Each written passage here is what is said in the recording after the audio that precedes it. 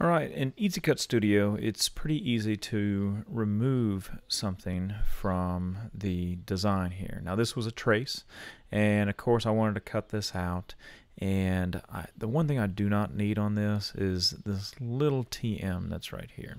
So you do have a couple options available to you. Probably the easiest way is to use the eraser, and that's what we're going to talk about here.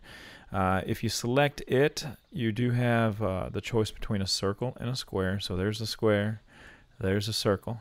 Now if you're like, hey, that circle's kind of big, what needs to happen here? So you can change the size. So you can increase, decrease the size with the little arrows here. All right. So really simple. All you'd have to do is, if I want to get rid of the TM, I could simply go like this with my eraser tool, and it's gone. All right. Now, if it's very small and you need to zoom in, there's your zoom tool.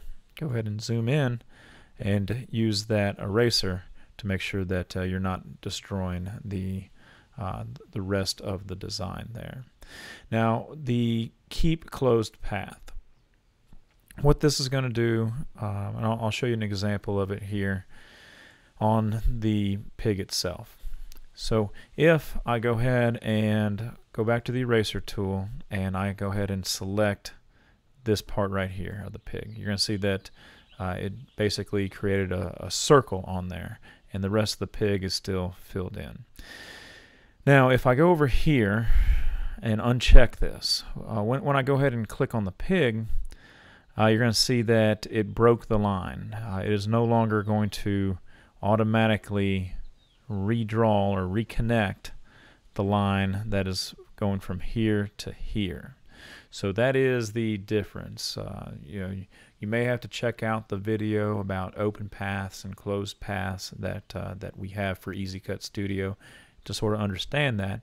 But just keep in mind that there is no line connecting this from here to here. So if this were to cut out on paper, you'd have to rip the paper in order to get this pig off, if that helps you understand that.